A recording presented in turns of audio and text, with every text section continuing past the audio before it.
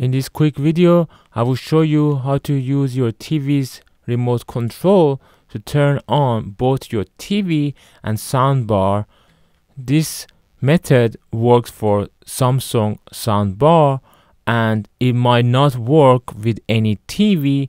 It depends on the TV manufacturer as well, but you can give it a try. So let's get started. On your soundbar remote control, just hold the back button for more than 5 seconds while you're directing it to the soundbar, and then after 5 seconds you should get a message saying auto power link on if it was off, or if it was on you should get a message saying auto power link off.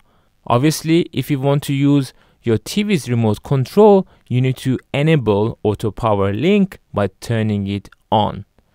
If you're using a digital optical cable, then it is 50-50 whether it will work, but if you're using an HDMI ARC cable, then there is a higher chance that it will work. Another tip is that if you're buying an HDMI cable, make sure that it is coreless, or if it has got core, make sure the core diameter is less than 14 millimeters.